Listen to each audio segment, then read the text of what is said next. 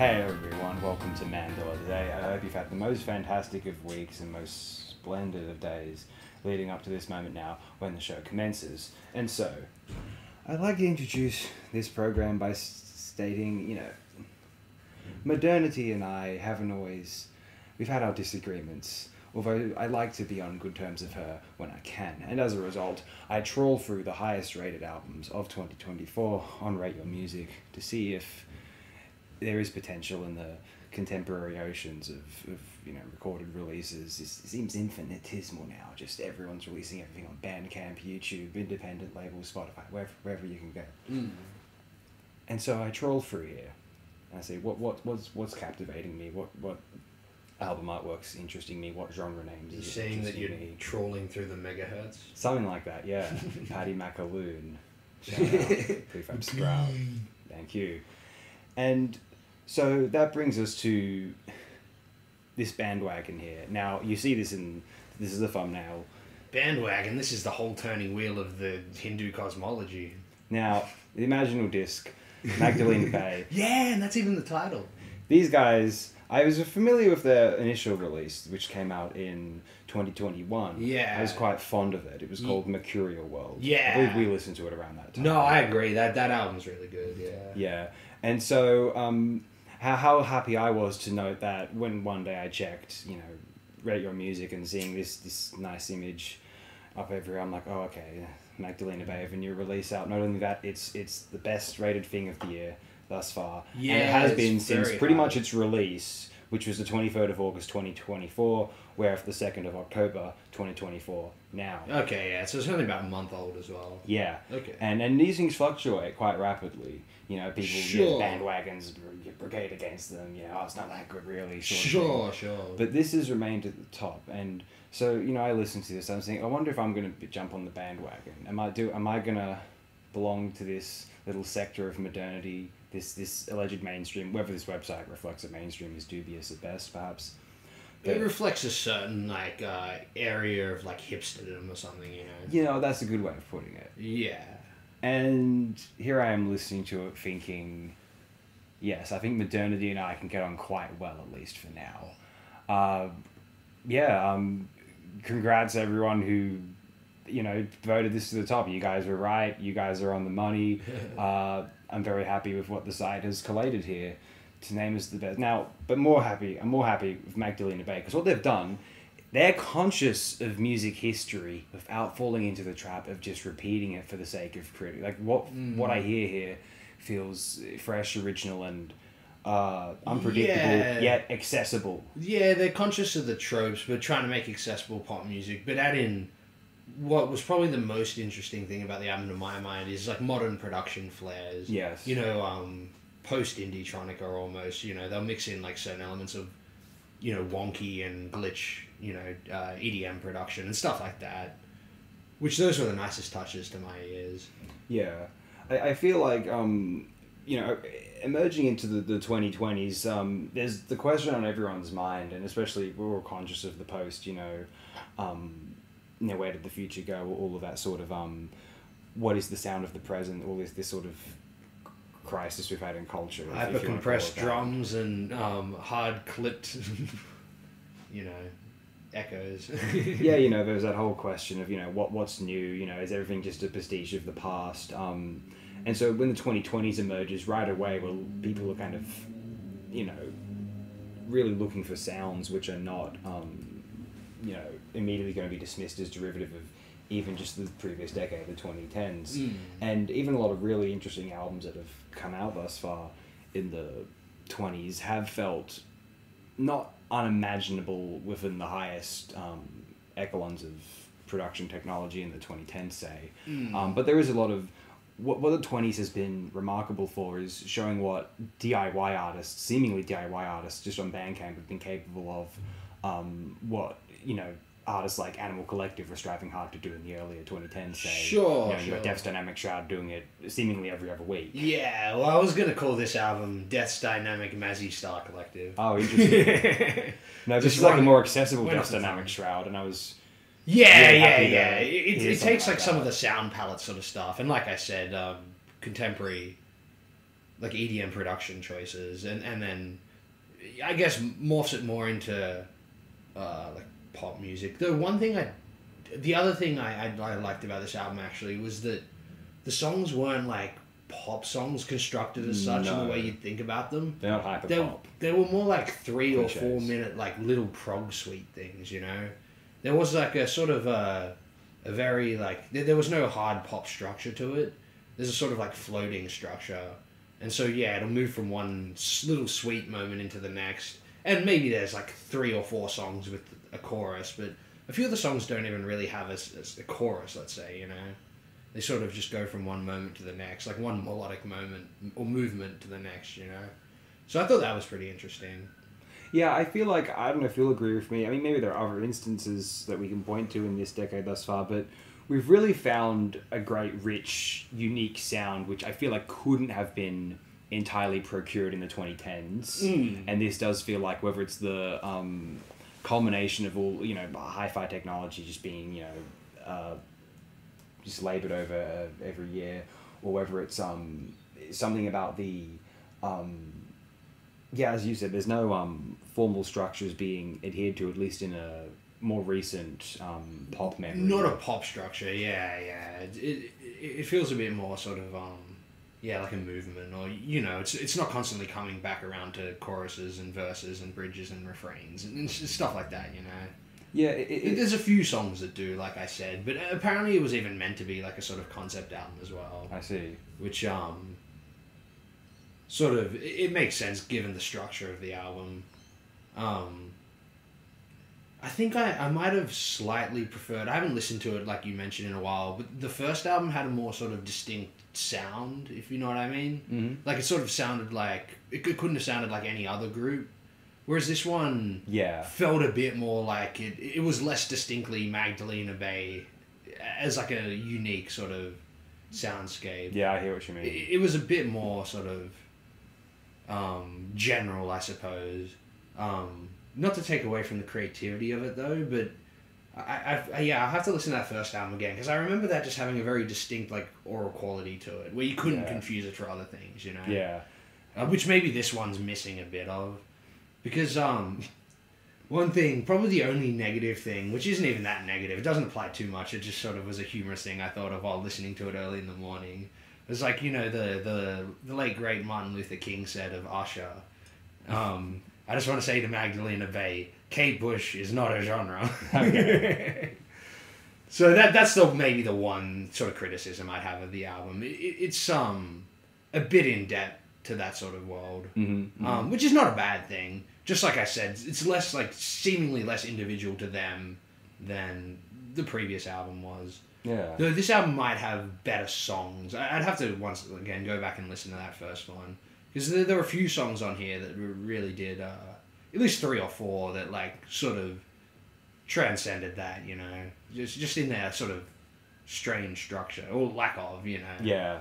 You know, albums like this have me thinking about where, you know, I mentioned them before, you know, where Animal Collective were circa the late 2000s, you know, and you're thinking, like, what can we do beyond this? And then, but Animal Collective, maybe sometimes, but they never quite lived up to that promise, whether it was a money issue, whether it was a matter of technology, whether it was creativity, I don't know. But sometimes, you know, I'd listen to, you know, Faith and Persona and Blue Ocean by Death's Dynamic Shroud in this decade. I'm thinking, this is kind of where I wanted this Animal Collective, say, to be 5 years ago or 10 years ago. Sure. Even, now. Sure. And even like I almost wish contemporary OMD had some of these touches. Yes. Like Andy McCluskey said he was looking for newer, younger producers. I hope he gets in contact with these guys. Yeah, this has made quite a bit of a splash, so I hope so. Yeah, because I feel that combo would work really well. Seems like the kind of thing those guys would like. Yeah, you'd think so. I'm sure they've heard Dazzle Ships. There's moments of Dazzle Ships all over the production on this album, you know.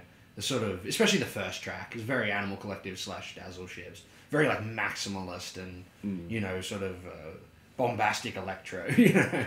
And while it's what I admire about Death's Dynamic Shroud is its ability to kind of infuse these avant-garde, more experimental indie sort of stylings into... disembodied vocal samples and stuff like that. Into music that can be accepted by, you know, a more sort of mainstream dance electro crowd in terms of like people our age or younger who are into semi what would you call, abrasive forms of music as it is, you know what I mean? Like some of the cliches in contemporary pop music are what we'd, certainly by our parents' standards, call quite abrasive, you know what I mean? And Deaf Cinematic Shroud engage in those tropes to a degree to which maybe our parents' generation would find them alienating, but I feel like possibly, I could be wrong, Magdalena Bay have bridged the gap with imaginal disc here. Yeah. And it has crafted something which could be played and appreciated as both easy listening and kind of dense, popish music by people, say, of our parents' generation. Yeah. Between the, like, sort of bombastic electro and, like, there was a song called, like, True Blue or something early on, and I was like, man, this should have been the Red Dog 2 theme song. Yeah. And then, the album sort of, it opens a bit more like out there than it ends up, sort of similar to that point, Architecture in Helsinki album you suggested. Yeah. Like after the first initial sort of strange pop songs, it gets caught in that like indie-tronica, like, you know, I'm pretty sure it's like 8/4, like gallop beat, you know, like a disco gallop beat, you know, rather than 4/4, it's just got that extra hi-hat between each beat. And a few of the tracks do fall into that sort of thing, which is a very accessible sort of style of pop electro, you know. Yeah. So it does bridge that, and between that, it does sort of have its moments of like dissonance and stuff as well. So maybe it is doomed to be like bandwagoned in the sort of hipster crowd or whatever. But even then, that'll give it more sort of notoriety than. I think it can only be like a net plus in the long run, you know what I mean? Because even if everyone's sort of jumping on it, it's just going to have a cumulative value. Well, that's sort of what I was trying to articulate. But like even if people jumped on the bandwagon of Velvet Underground, they still got Velvet Underground out there. Exactly. Which, like I said, might might help with like posterity or notoriety in a way that the sort of fleeting 15 seconds of mainstream fame doesn't, you know? Yeah. So that could be a plus to it. Yeah, interesting to see such a dominant neo-psych sound in something so... I mean, we saw this with Animal Collective, I guess, in the late 2000s, but I feel like a neo-psych was a little bit out of favour there in the 2010s in lieu of more like sort of political hip-hop and except for some Tame more Impala. R&B styles. Yeah, but even then, that was such a popified sort of milquetoast version. Yeah, that was the version no of disrespect it. to you guys. Like Alt J as well, you know, they were That's even more so. That was like a popified neo-psych. Like maybe I have a bias against Australians trying to do it just because you're my peers. Alt J, like Canadian or something. Oh, true. They were very popular here, though. They were huge here, Yeah, they were huge here. Man. Who were the ones here? Vance Troy. They were... Oh, well, yeah, that's like landfill indie, like ukulele music, though, you know. Oh, God. That's bad. Yeah, that was dark time. Here. But, but that was a dark time, but I'm feeling quite good about the state of contemporary music releases. Yeah, there's still Magdalena Bay. Interesting, like, alt pop albums, you know? Hell yeah. Like, sometimes every now and then, a mainstream pop album will sort of gain traction as being actually good or something.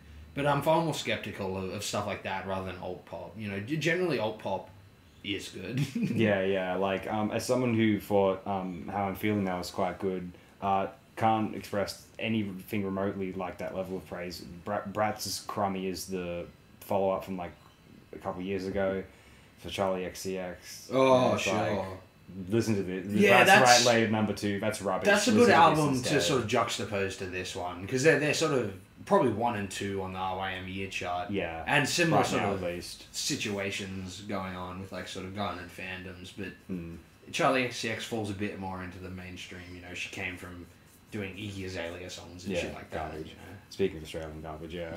Yeah, it all connects. Damn it. I'm ashamed. No, but wow, like very blessed times we are in here today. Because it's easy to look back at the 20th century as a sort of gold mine of great recorded music, although sometimes, you know, the oceans of the magnitude of material currently is astounding. I do like the contemporary, but like I was watching a bit of some like Mark Fisher lecture yesterday where he's like nervously pacing around and stuff, and he's just talking about how indebted culture is to the 20th century. And I was thinking about that in like relation to stuff like my first pick, say, OK Tamiz and Johnny Diani doing The Witch Doctor's Son. Uh-huh. I was just like, I definitely agree with his sentiment and his point of like... What year was the lecture? I can't 2011 remember. maybe? 2011 or 12 or something. In 11, that was very true of our culture. Like, compared to how 91 was, like, not indebted to 81, you know what I mean? I'm thinking less sonically, though, and more in terms of, like, some sort of external present that is conceptualized there, where I think the world he's talking about of, like, contemporaneous pop culture is just, like, it's a very valid thing. But for me, personally, like, I'm just not, like, a sort of a sicko fan. I fall more into the line of, like, recluse. So I really do feel that, like, this age that he's describing as a dystopia is actually something, in a way, I would prefer. You know, not all the sort of overarching dystopian elements. Yeah. But the sort of lack of, like, an immediate cultural, like, you know, art, like, sycophancy, you know. I really could care less that that's gone, if you know what I mean. Yeah, yeah. Which is why, like, something like RYM as a sort of digital sycophancy is a bit annoying. Yes. Whereas sure. as an archive, as a tool, I really love it. Yeah, which better is loud how... than Discogs. Yeah, it's much more, a better UI to use. I mean that as a joke, Discogs. but it is true, very true. Yeah. Discogs probably has more stuff on there, but it's just very inconvenient to sort of surf through, you know? Yeah, very much so. Yeah, it's like the difference between IMDb and Letterboxd now, essentially. Whereas, like, if you just go through different genre listings on RYM, there are, like, gold mines. Like, one is avant-garde jazz, which is where I would have come across this album. Like, a very sort of, like, you know, like, a modest album for its day, but because of that, just isn't sort of... doesn't have the traction of, say, something like Western music media, right? Mm-hmm. Which is why I do like the sort of paradigm we exist in now, because funny to bring it back to Mark Fisher, like the second I start this album... We always do. Yeah, I guess the opening, I always do. the side A of this album's OK Tim is, and it's a sort of like North African take on jazz music. And side B's Johnny Diani. Like, they're working together, but I guess they're different styles, and that's meant to be like South African, like Cape jazz sort of stuff. Yeah, but one of them's from Turkey and one of them's from South Africa. Okay, Turkey, yeah. And that sort of like North African Turkish stuff at the start. There's something about those, like, it's a very sort of like tribal, almost proto EDM rhythm. Like when I was listening to it, I was like, this sounds like genres like jungle, or like they're doing a sort of analog format of what eventually would come to be distilled as electronic jungle music. You know. Yes. And so there's just this crazy, like, offbeat jazz music that is... It's just so, like... sort of primal, you know? I honestly can't believe it's... Yeah, there's something about Afro jazz, it's just, especially the North African stuff, I find personally very mesmerizing. Like, side B of this is pretty good. It has its moments, especially the sort of chanty stuff, but... I'm not overly familiar with Cape jazz, but I feel it's a bit too, like, boppy sometimes. That sort of cheesy bop, if you know what I mean. Abdullah Ibrahim's some good stuff. I don't think he's he's the biggest name in Cape jazz that I'm aware of, and he'd be the one I'm most familiar with. That's just more dense piano jazz to me. Okay, cool, yeah. Like I said, I'm not too familiar, so I should check him out. I'm sure he's, like, a big vanguard. My memories of him were quite positive, yeah. Yeah, nice. But just as a sort of like obscure, interesting, like tribal jazz album, I was just like, this is sort of entrancing, you know. Like I said, I prefer side A, but all the way through, it's just like, especially by like the second track, it's going into that sort of on the corner territory, and then you hear the sleigh bells, and you're like, man, jazz with sleigh bells is how you know that you're in deep, you know. Yeah. Okay, Temiz, he's from Turkey, and Jay Diani, he's from South Africa. Okay. And what was interesting to note is that I'm looking at this from Discogs, is that there are a lot of contributions from players from Europe. The producer is Ergun Benner, who's from, excuse the internet. I believe this must have been recorded in like Germany or something. Europe, Greece, maybe. Okay. Maybe it is Turkish. Excuse me. Maybe these are Turkish names, and they're not. Turkish names aren't dissimilar to names from Greece. Sure. Sometimes. Yeah. Safet Kudega, and this sort of acrylic text here makes me suspect that maybe it's Turkish. I assume it was probably produced in somewhere that wasn't like, a Western studio or whatever. Yeah, because it's not a hi-fi record, but nah, doesn't really, I feel, lose anything despite the not at all. Sort of lo-fi quality, No, it's got the really good out there qualities of stranger forms of, American jazz of the 70s. You know, Yeah. it fits well into that sort of paradigm, and I think anyone who's sort of keen on that sort of out there, strange, unpredictable jazz of that time will find a lot to enjoy on here. It's the kind of thing you'd find on your Saturn Archives or your Should Be Asleep, etc. Sure. Jazz Time of Jarvis X, what have you. Even like a breakbeat or like Should Be EDM Asleep's fan, more ambient. Excuse me. Yeah. I think might even like this as well. You know, it has a different sonic palette, but like percussively is very similar. Yeah, no, it was a rich time for it. It's a shame to think about how I think jazz critics / music critics of the 70s thought jazz in its more out there sort of, you know, Pan-African forms in the 70s was a bit too crazy, and obviously there was a lot of disdain toward fusion. But even discounting the fusion, like the non-electric styles, even in the more even the acoustic, you know, stuff like Kawaii, that amazing album which Albert Heath, Herbie Hancock, Matume, and a bunch of other people worked on, like it's really extraordinary. And obviously Hancock's own Moandishi, Matume's other work, like that stuff was very rare, and no one would have heard it if not for the internet. To be fair, If not for Biggie Smalls. Well, but he's got a very rare like 76 sort of LP. Yeah. I tried uploading it once, but they copyrighted me straight up. Yeah. I think they want to keep it off. Oh, interesting. Okay. They want to like keep it rare. Fair enough. I guess it's good for the estate.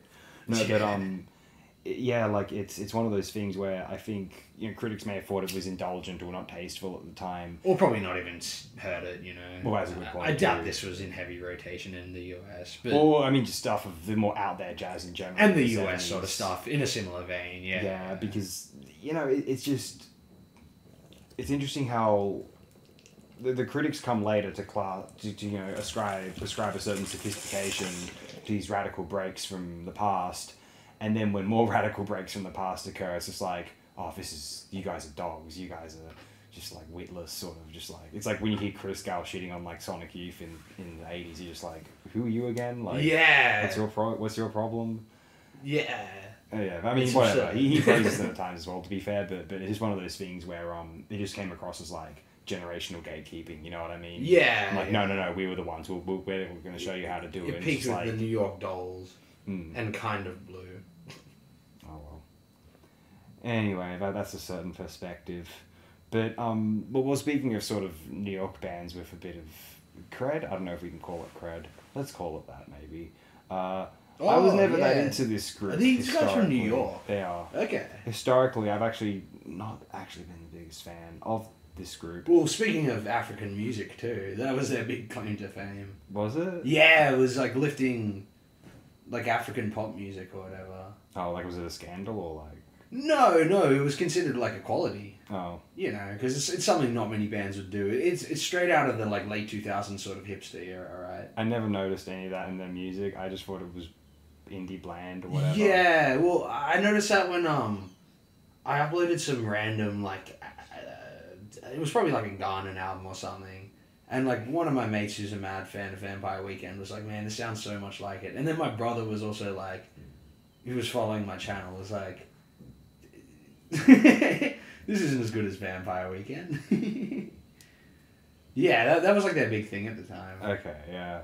Because the thing is, like, you know, I see this listed and with a lot of praise toward it, and I decided, the reason I actually decided to check this out, I wouldn't have otherwise, is because there was a period in the start of the decade where I was trying to give chances to a lot of the band, the sort of indie groups, which I wasn't as fond of from the 2000s, got a bit more electronic and employed synthesizers more so in the 2010s, and Sure. sometimes I enjoyed their music a bit more. Arcade Fire is the premier example of this. Yeah, that Reflector album. Yeah, was very yeah. much like that. The two afterward weren't as interesting, but Reflector was I great. guess you selected Brian Jonestown. Like Yeah, that was a great example but, of it. But they were big in the 2000s. I too. really liked where Interpol developed on the third album onward. Sure. And so it was this interesting. I was really trying to give a lot of these groups second chances, effectively. And one of the groups I did actually was I listened to the more recent Vampire Weekend album around that time, which this would have been 2021, but the most recent then was 2019's Father of the Bride. Yeah. And I remember thinking, this is actually pretty good. Maybe I'll Yeah. give the older stuff a go.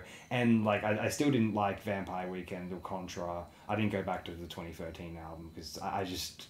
Listen, the acclaimed music from around that time was like Tame Impala and Arctic Monkeys. I don't give a fuck. I have no faith in what the fuck that sounds like.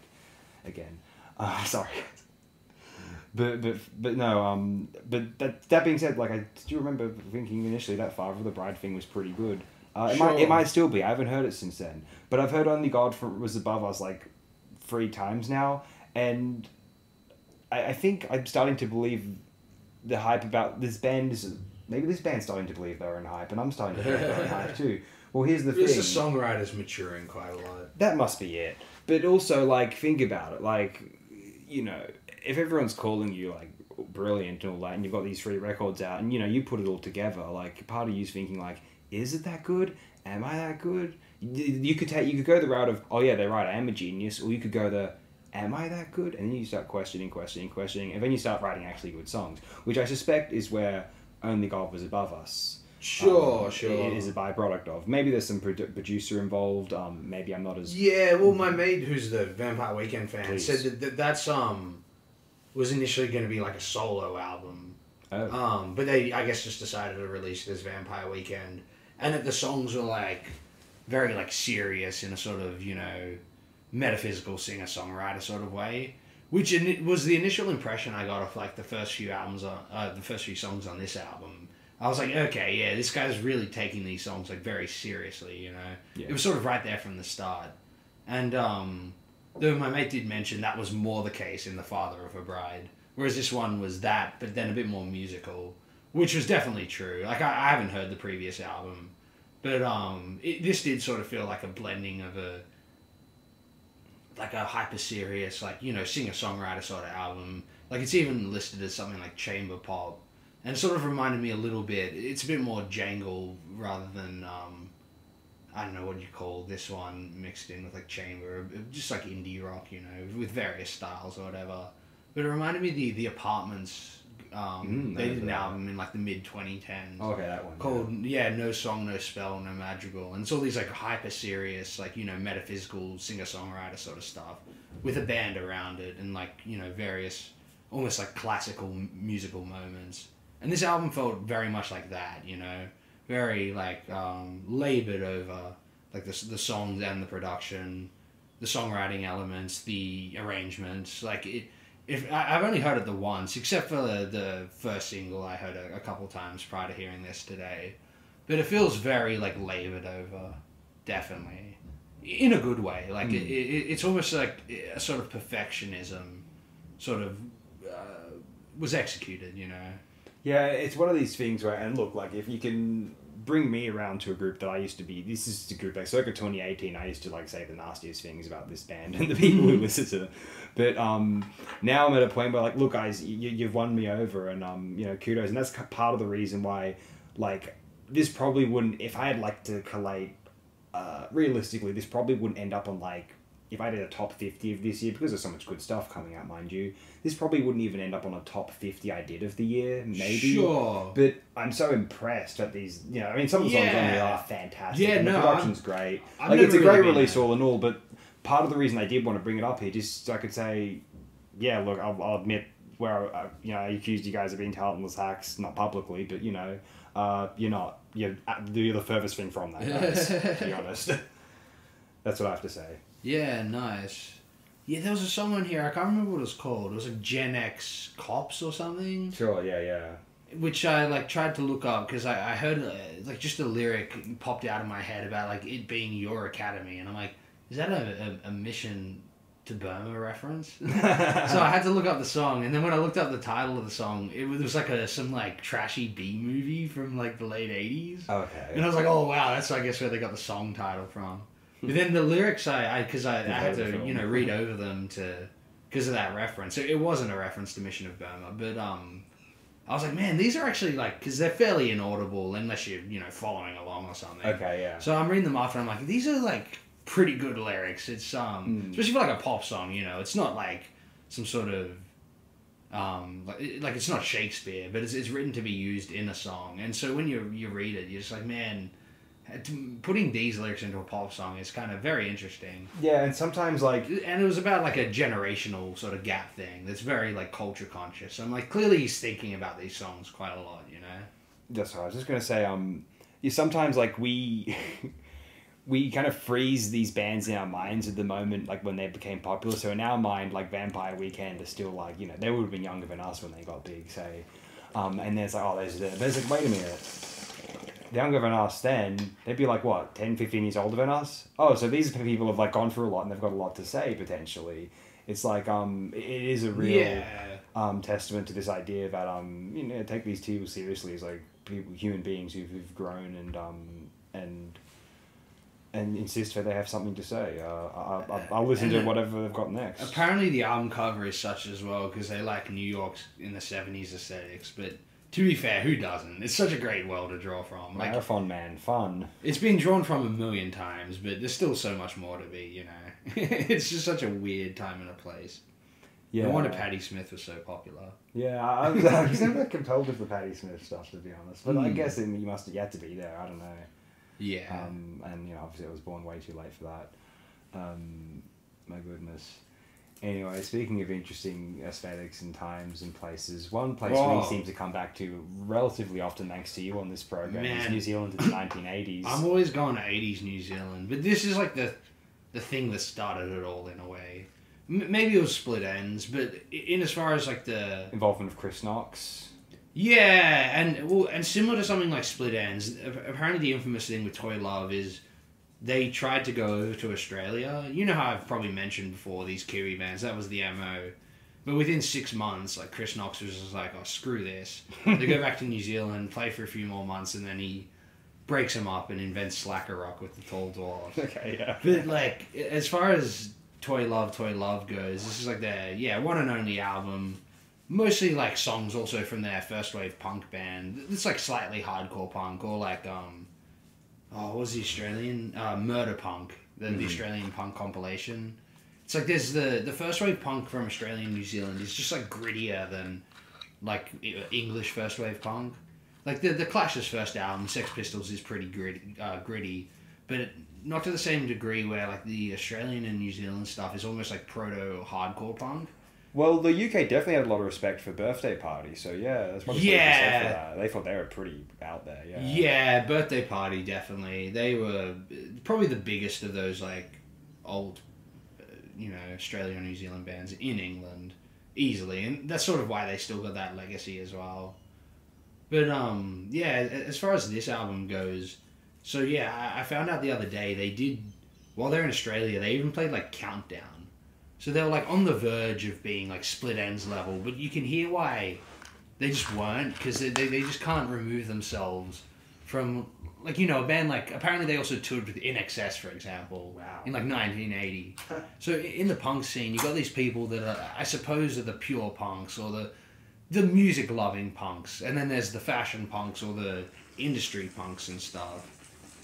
And I guess they just, didn't want to deviate into that sort of more polished, like, new wave, new romantic punk sound, which you can hear why on this. It's like an updated version of, like, the Stooges or something, mixed with that sort of New York sort of 70s songs, yeah. And just, like, hyper-magnetic and, like, sort of energetic 2.5 minute sort of long songs, but then mixed in with, like, early sort of, like, extended magazine-esque, like, post-punk jam sort of stuff. Like, this album sort of, it reminds me of a mix between, like, Pink Flag and the first Magazine album as well, in that sort of sense. As well with things like the Stooges. It's just such a weird amalgamation of sounds that, it sounds more like something out of, like, one of those, like, post-punk revival bands, and even one of these bands, Like one of those Australian late 2000s ones. But I think stuff like this is the well they drew from. And beyond all that, it's sort of time and place and uniqueness as a sort of punk recording. It's also just full of these, like, weird offbeat songs, like there's one called, like, Bride of Frankenstein. It's, like, very sort of Roky Erickson as well. Yeah. And, man, I've always loved Pull Down the Shades. And, there's a weird track on here called, like, Swimming Pool as well. I'm just like, man, it's just full of these, like, great little, like, new wave songs, It's like if alternative TV was a new wave band. So, like, I'm comparing this to a lot of things, but that's just what it's such an amalgamation of sounds. I can't believe it came out of such a particular place. Like, it's not the greatest album ever, but it's just like a fun, sort of concise, like, in a way, like pop rock post punk record, you know? Well, yeah, you know the interesting thing about this album is like there's no, I don't think there's anything that could really pass as a hit single on here. No, it's a bit Richard Hell like that as well. Yeah, there are songs which people wouldn't complain if they heard them on the radio, but would like they wouldn't call in and say like, what the fuck was that? Yeah. Like, I mean, maybe some of them, but generally speaking, it's one of those things where it's not like Magazine. I suppose it was not.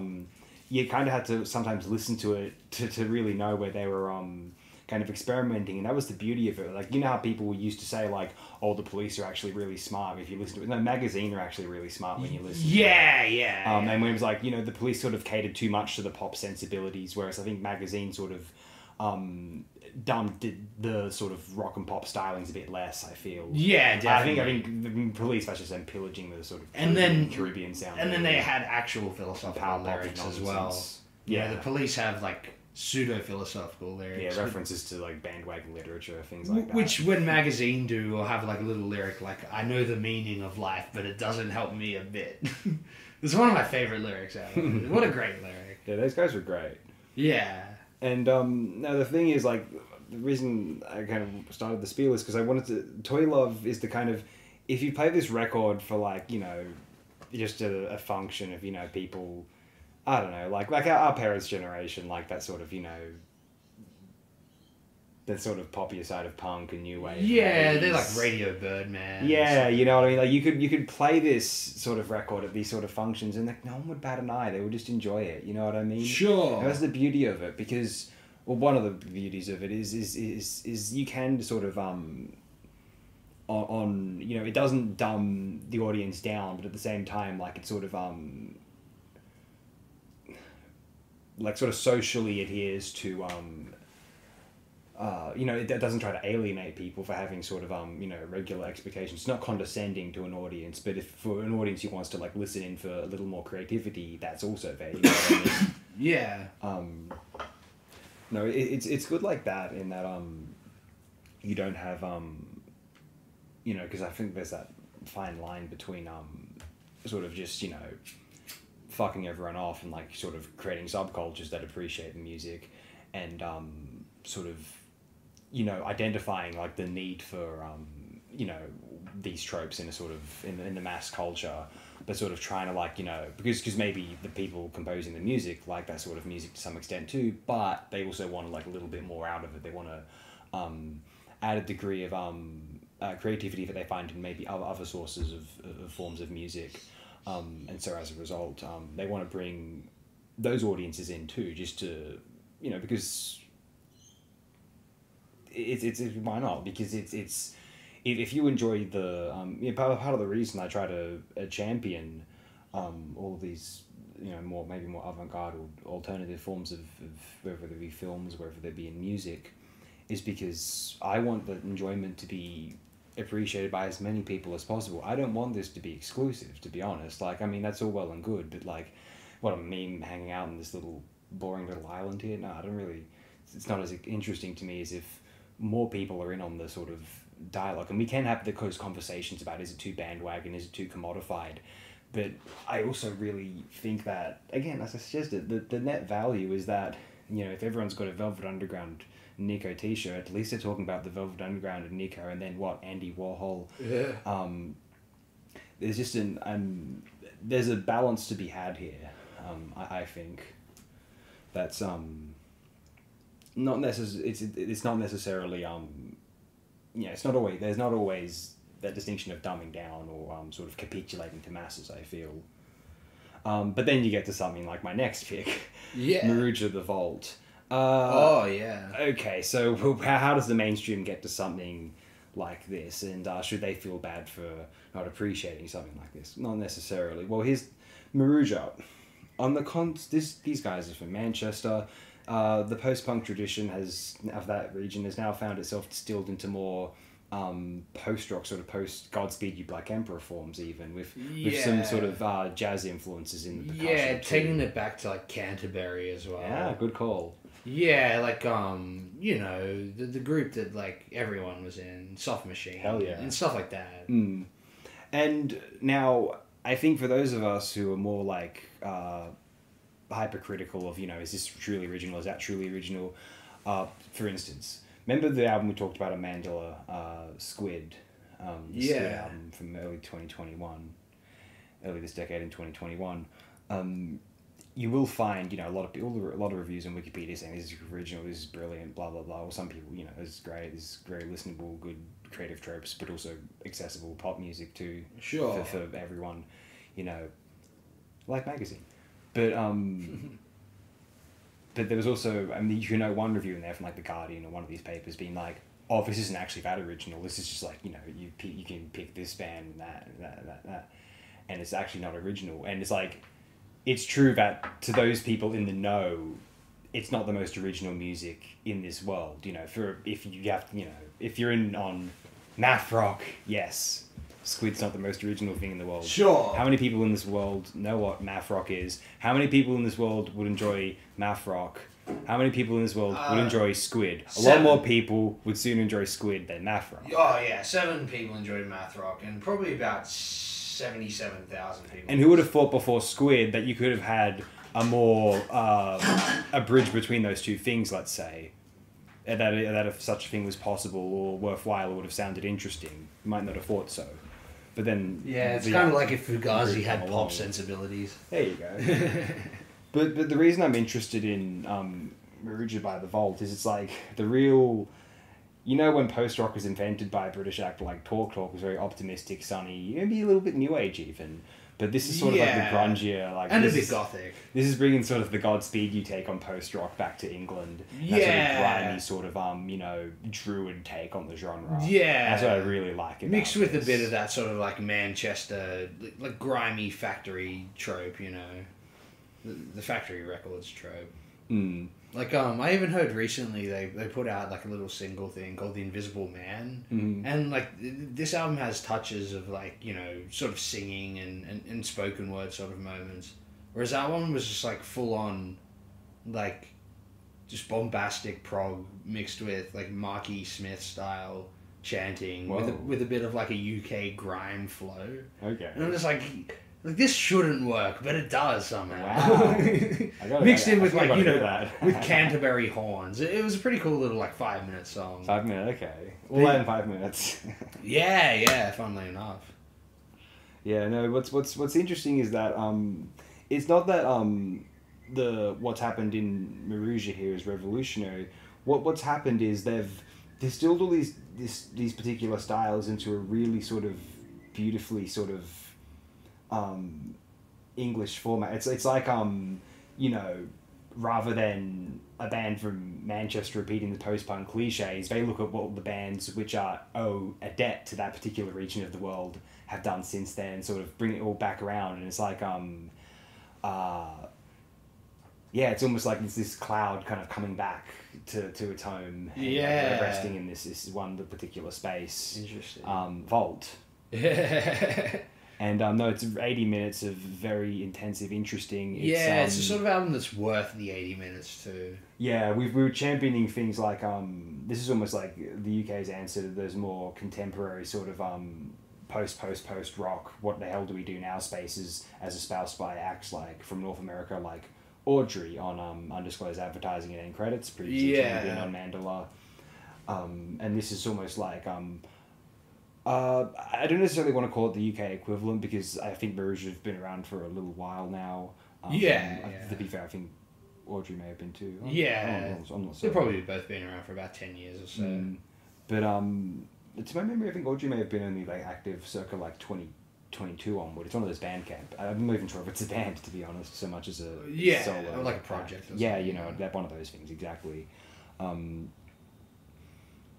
far as this album goes, like I said, it's definitely worth the 80 minutes. And like what I think is most interesting about it, outside of the music itself, because I was initially captivated with the first like 10 minutes, and then I just start reading the description of the video they uploaded, and it was sort of the story of the album, how it's the vault or whatever, collected recordings of them jamming and stuff with a sort of phone around their, like rehearsal room or whatever, I assume. And I'm just like, man, I love how even something like a mobile phone can have the sort of clarity or like comparable clarity of like a sort of cheaper like Canterbury like prog production or something. Yeah, that's fascinating. You can mix in like punk has gone full Ouroboros. Like you can now have a DIY home job that can sound comparable to a studio production from its day, and you can actually DIY a prog record. Like it's similar to even when I was listening to New Martin Mule, and I'm like, man, he can like the clarity that he can get now from just home production compared to when he was at his peak. Like he made the lo-fi stuff sound great, but it's just amazing how you can do that by yourself now. Yeah, it's marvelous. It's fairly encouraging, Similar to one of your later picks, I suppose, as well. But yeah, no, this album is definitely worth the journey. It's like almost like as well, like a contemporaneous like Dope Smoker type thing, the sort of like post-rock subgenre type thing that, takes you on some sort of trip through like a sonic landscape. I guess in the case of Dope Smoker, it's the novel Dune. Yeah. In the case of this, like it's not even like necessarily the aesthetics of like say the album cover. To me, when I was listening to it, it felt more like the sort of like the phone being the recorder is almost like you in their rehearsal room. So you're hanging out with them, similar to when you see like very old footage of like say Nirvana playing in people's garages at practice, and there's like 3 other people there just like listening and drinking beers or something. It's like you're that for this band, you know what I mean? You sort of it's like a sort of positive parasocial experience, I would suppose, done through an album. Yeah. Which is neat, I think. Oh, and just for a moment, if I was to try and articulate the appeal of this sort of music to a wider audience, it's because a lot of our appreciation of music is so attuned to, more pop sort of uplifting characteristics. Think about the different categories we approach when we're thinking about what film you might want to pop on from your streaming service or program in the evening. You have your drama, your Remember, romance. kids, always pirate. Yeah, well, your comedy, sci-fi, your horror. Horror is one of the things which a lot of people are like, oh, I don't like horror, but a lot of people, I want to be freaked out. I want these bizarre sensations. I want to watch people will even watch some of the biggest things on Netflix, documentaries about butchers. True crime horror is the biggest genre ever. People love horror, yeah. And so I would suggest that, like, as someone who really likes horror movies, I've always found like some of these more strange and bizarre styles of abrasive music interesting in a similar vein, similar headspaces. So if that's what it takes to sort of get the ball rolling on your interest in this sort of music, there you go, I suppose. But then again, not everyone who enjoys the likes of Lucia Fulci's The Beyond would enjoy, say, Giorgino from '94 or some of the particularly out there Japanese stuff, perhaps. But maybe you would. Speaking of Japanese stuff, that wasn't deliberate. Satellite Lovers, Sons of 1973? Yeah, Sons of 73. Man, this is a strange album. I guess the story behind this album is that it parasited its way onto everybody's YouTube channel within the last few months. Okay. And I don't know, I just came across it and I was like, this just has I swear somebody even in my work mentioned that there was something that went super viral, and I'm just like, is this it? Like a city pop album? And then I don't know, I found it sort of strange that just there was no public reviews of it that I can find prior to a few months ago. Just as it went viral on the internet. I'm sure it's a legitimate piece from its day, but I wonder if it's some weird culture jam thing. Someone's just faked a Shibuya K era Well, there's a record of this CD being released in the 1996. Okay. Japan, so it's possible that it's been reissued as a streaming digital file. It has recently, I guess, and then that's why maybe the video was by whoever published it, but it just seems like a user upload. Very rarely do user uploads would just go super viral. But anyway, as far as the weird story behind this album. I guess it's one where, like, even if you click on the hyper viral video, as far as music goes of it, like all the top comments are just people praising the divine presence of the algorithm. You know what I mean? Yeah. So it's a weird case where it's sort of one of those, but you know, the reissue cover was kind of interesting. It's just like Japanese slacker aesthetic, and then it immediately starts off with this just like, you know, jazz funky like like city pop sort of thing.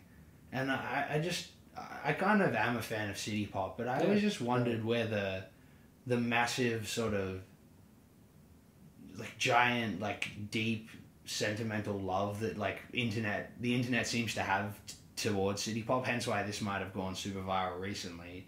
And listening to like the second I was halfway through the opening track of this song, I kind of understood it, and it sort of permeates its way all throughout this album. I feel that like I was saying with the previous thing, like as far as parasocial experiences go, like city pop feels like you get like it was like almost like catered to the otaku culture. Like it was probably made for like, you know, younger like adolescent girls in Japan or something, but like this male culture like grabs onto it, and then a similar sort of thing happens on the internet where the album just like it makes you feel like you're living the girlfriend experience. You know, you pay for it and then you have this sort of like experience of like running through like the, you know, that Masayoshi Tanaka album, An Irresistible High? Insatiable High. Yeah, I know that one. The top comment on that album was always, I thought, the funniest thing. It was like, this opening track sounds like I'm shopping for a sports bra. And so, like, as I'm listening to this album, it really feels like you're running through, like, Shibuya Square or whatever in Japan. Well, like, with your girlfriend, shopping for a sports bra at Sports Girl with her or something. And then throughout the whole album, she's just saying, like, you know, the opening track, she's like, I'm your girlfriend. And then the whole album, she's like, baby, baby, baby.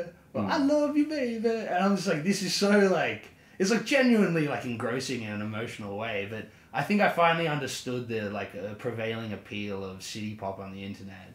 It was always sort of like a elusive thing in my mind, you know?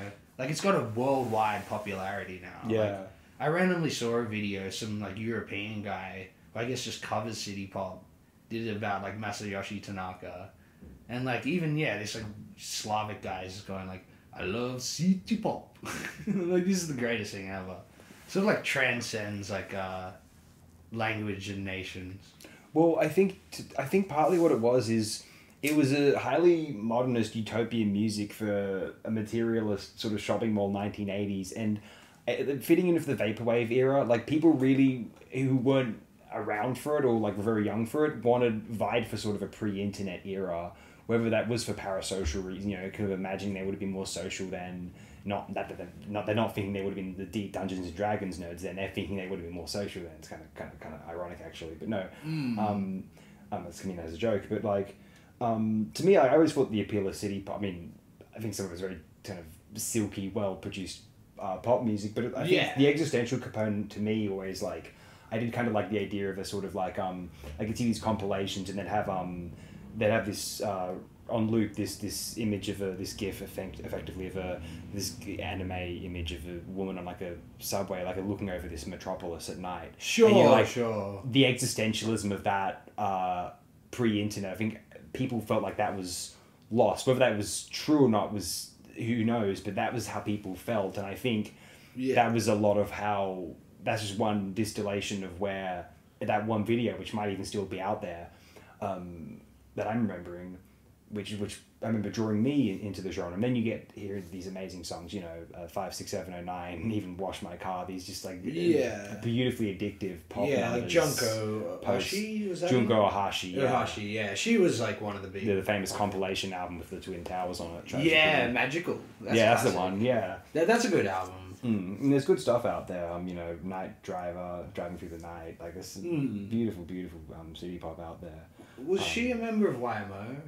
No. Okay. What? There's only. Because I think there was a member of YMO who did a few of those albums. I think. Yeah. I forget her name though. Wait, there's no female in YMO. There was for a bit. Okay, no, maybe toward the end. Yeah. I think they got like for live, you know, live performances. Okay, because the original three is just those guys. Yeah. Yeah. Like, excuse me. They would do live shows with like 7 people, you know. Yeah, yeah. But no, this is very solid. I wasn't aware of it before. These guys, like, Satellite Lovers did have an album out in 1994 as well called Music. Yeah. So it seems like they were an established thing, but this EP didn't get maybe a re-release until recently. Yeah. It's gone off. And yeah, it's pretty solid. But what's interesting about it is it has those city pop stylings within more 90s sonic context. Yeah, yeah. You know, like a indie bit pop, trip-hoppy. slacker, shoegazy maybe. A bit of that. Yeah, I was. This is very solid, engaging, and freshly, nicely, I guess, modestly, utopian in the way it's been picked up by some of the listeners now, I assume. Sure. But the city pop things, it's interesting because, like I said, there was that that adoration, like it was, to no one's surprise, it took off at the same time as vaporwave, you know what I mean, and that sort of yearning for the 80s and the 90s, pre-internet, pre-9/11 metropolitan sort of shopping mall ideals.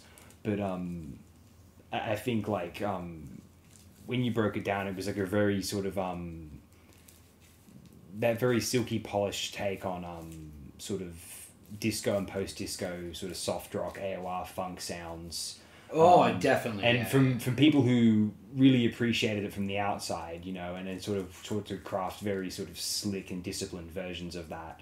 And so as a result, and to those of us in the West who were sick to death of all of the songs that we'd hear over and over again on the radio, and the cliches, and plus there is something about hearing a foreign language where, because after a while in the English, even languages you understand, you don't really care what you're listening to on those. Sometimes you're singing along to a pop song and you go, wait a minute, these lyrics are rubbish, or wait a minute, these lyrics are quite graphic or whatever. Or in the case of the Kings fooled a lot of people back in 1970, for instance, infamously. But if that song was censored because they said Coca-Cola. Funnily enough. How ironic. Yeah. They sort of had to recut it with cherry cola. Phenomenal. That was fine. Yeah. But I guess so when you're hearing music in this foreign language, people don't care. I mean, songs in Spanish and French were hits back in the 60s and 50s, and people didn't think twice about it. Yeah, definitely. Especially in England. Plenty of French songs were hits. There was a lot of Spanish songs that were hits here. Yeah, interesting. Okay. Well, that's what my dad said. I didn't They were know in the that. house, apparently. Okay. Just Spanish song records. I'm sure La Bamba was big, yeah. Well, just Spanish covers of popular songs, or people liked it. People may not have understood every word, but they just liked the tenor of the voice. Sure. Maybe it was less hackneyed in a way. Yeah. You couldn't understand the word. You couldn't picture someone saying that word and maybe that person saying it he's just a singer, he's some funny celebrity or whatever. You could abstract it more when it was a language you couldn't actually properly decipher the words of. Sure. And so I think that's partly the appeal of listening to the music in Japanese to a Western audience. Don't know that. Can't translate it in their heads. And so obviously they repeat the choruses in English, because that's the perfect thing, isn't it? Yeah. Baby. It's like they've got that sort of, it's like when, do you remember when the guy from China Crisis said that it didn't matter what Black Man Ray was about, all it took for that song to be a beloved hit was the bit, is the refrain, I could be wrong. Yeah, and I think that's, City Pop got that, all you need is one little hook like that in English to make people, or in any song. That's a good point. Yeah, no, definitely. Especially the refrain right up to a good end chorus. That'll take it over, definitely, yeah. Because I don't even know what that song is. It's a good way to, because you got to build up to something like that in pop music, and then you build up to a big punch, and then draw back, and then repeat, right? Yeah, really, really good release here. I was happy to have listened to it. I was quite surprised how much I liked it too. And it made me realise that sort of weird, almost neurological phenomenon of what city pop does. I guess ASMR for people. Yeah, it's a bit ASMR in a way, but that doesn't necessarily mean it's a bad thing. I don't think ASMR is a bad thing. I don't participate. But it's very effective as being a sort of innocent sort of like even the album cover sort of depicts, you feel like you're in a love triangle, like with some, you know, girl that you and some other guy are like fighting over or something. Like it's very like evocative in that sense. Yeah, ASMR seems like a far healthier alternative than some other things people could be engaging with. Sure, unless there's that stuff where people just watch like Subway Surfers while people read statistics about like construction buildings or something. I've never heard of that, but that sounds horrifying. Yeah, or like there's videos it's infamous where people like cut goo and stuff. Oh, I've heard about the goo cutting. I don't get that either. Yeah, That's on TikTok, right? Yeah, all the stuff's like on TikTok. Yeah, and shit like that.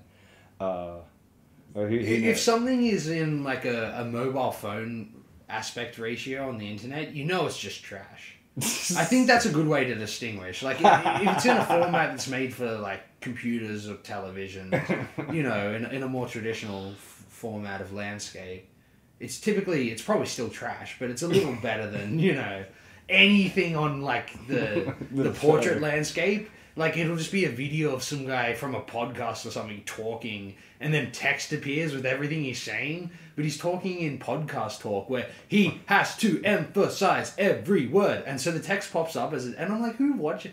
Like, maybe it's for little kids or something, but even then, I think they like more interesting stuff. Like, maybe it's just like old people that watch this stuff. I don't know.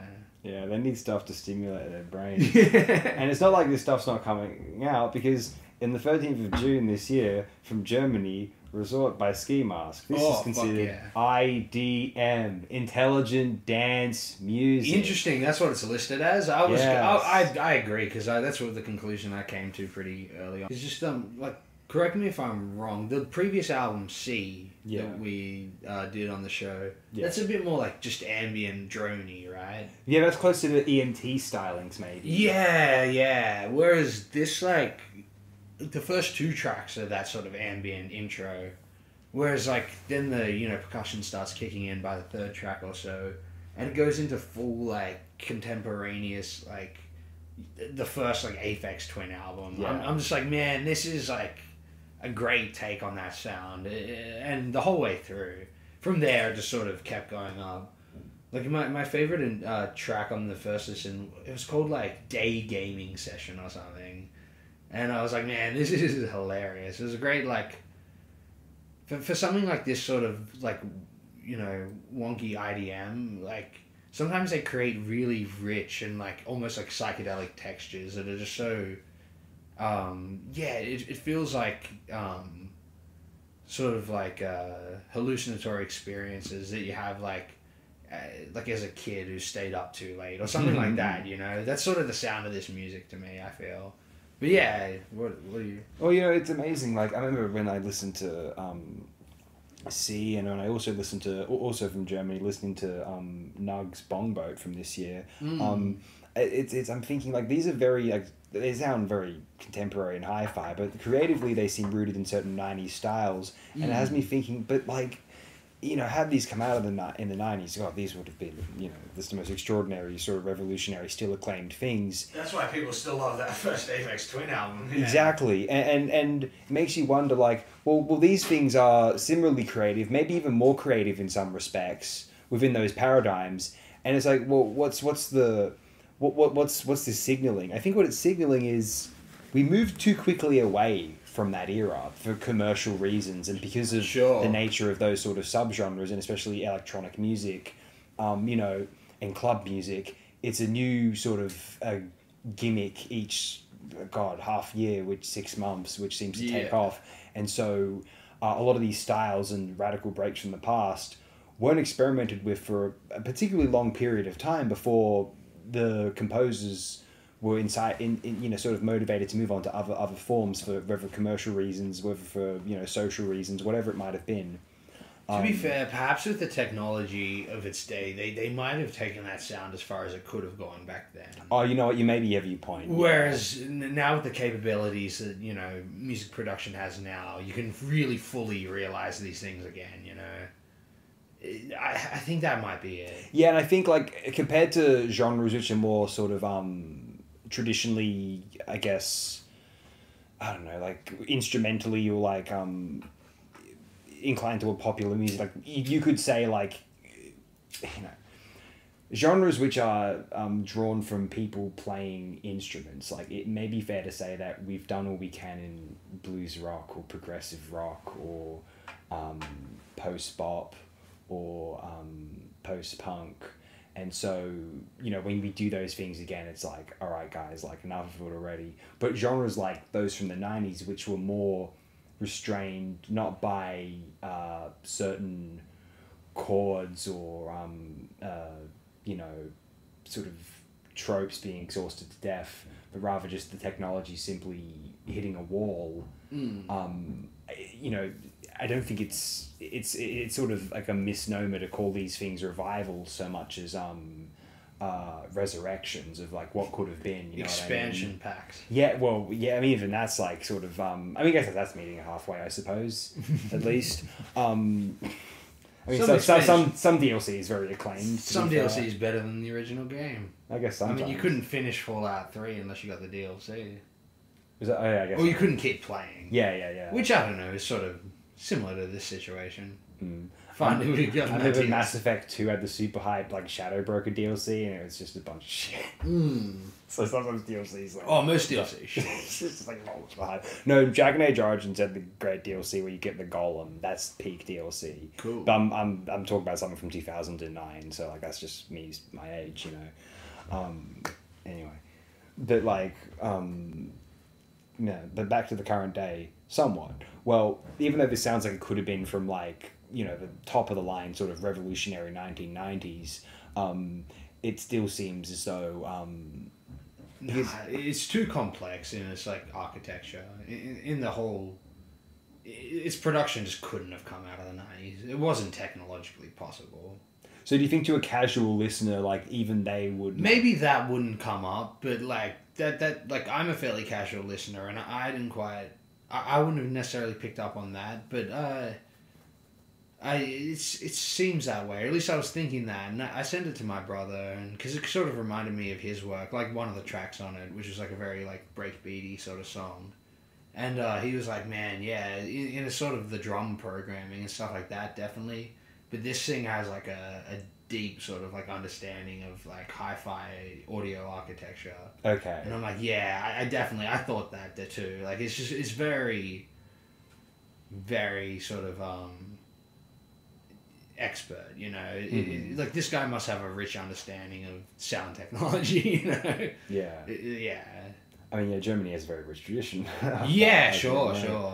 It's very hi-fi. Like that's probably its most like sort of like obvious, or at least to me sort of was like the most sort of the first thing I noticed, you know. Even beyond like necessarily the like I said, the construction and all the drum programming and all that stuff is very, very advanced as well, but mostly the production design. And the other thing, here's a thought experiment I want to play with right now. The music that was said to have, like, you know, moved, let's say these sort of styles existed in the 90s, and maybe they kind of went out of style because just technology could only do so much at the time with those styles. But say the genres that became more mainstream in the subsequent 2000s, sort of like, you know, pushed this stuff to the, you know, gave it the category of 90s music, let's say, rather than, you know, revolutionary music. The stuff that sort of replaced it, what are we talking about in the 2000s? Sort of like, you know, like sort of milquetoast R&B, sort of like, you know, indie rock revival, sort of just like, you know, more respectable sort of like corporate versions of hip hop. What sort of replaced that sort of like edgy EDM world of the 90s was effectively like disguised retro styles anyway. Yeah. So like nothing really did come along to like make a lot of those 1990 styles out of date. They were sort of just like neutered by technology and by capitalism. Yeah, kind of just insidiously in the industry, just wanting like the Mamba revival of the late 90s. The industry like saying like looking at all this DIY jungle ecosystem and thinking, no, we can't have that. We do not want that. Let's just enforce these like sort of like diet like bullshit like most milquetoast sort of Muzak retro styles down people's throats for the 2000s. And for what it's worth, they did a pretty good job of subduing the population. So I guess you did what you set out to do. Good work, guys. Yeah, terrorist attacks. But now Bandcamp, coalition YouTube, wars. Spotify, Ski Masks is here. The 90s are back, and the future is back. Thank you. I wish Mark Fisher could live to see it. Someone in one of those videos I was watching was like, he would have hated generative AI, and I'm like, yeah, probably, but he was paranoid. That's about such a it. reductionist take on Yeah, it. yeah, Such yeah. like Mark Fisher wouldn't have seen the potential in that. Like Mark Fisher wouldn't have had a nuanced view on something. You know what I mean? Like, that's get a real. good. That's a good point. Get yeah, real, yeah. guys. Fucking idiots. All them idiots.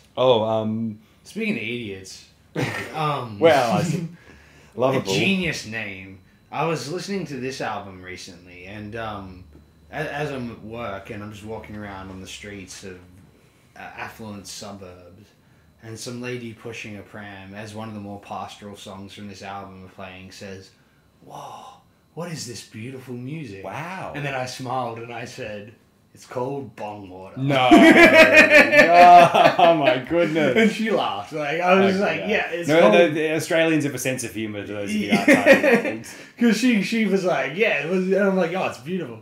It's called bong water." And yeah, bong water, too much sleep. I guess I already did. I've had one repeat so far in Mandala, which was Dog Bowl, repeating from Dog Bowl and Kramer.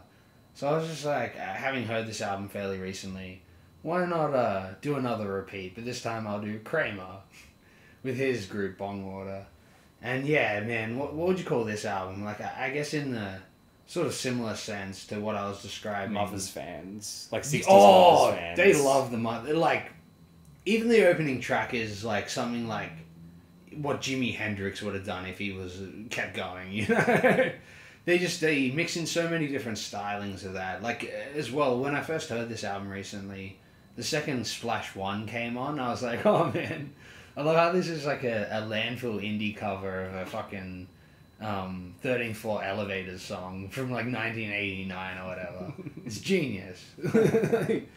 And then just, yeah, all the like weird sort of outsider tendencies, similar to Zappa, like you mentioned, like these sort of sampling styles, or like having a song like Rolling Stone review or whatever. It's just like, it's very Zappa, but very... It's so haphazard. Some of it's so high school. Oh, it's great. But that's the whole... It's called Bong Water, yeah. Yeah. I think that's sort of the point of the band. Like, it's just... It's like foregoing all good taste. Yeah, exactly. Yeah. But not in a really obnoxious... But like, it's a very particular thing where they're trying to have taste, but they're foregoing good...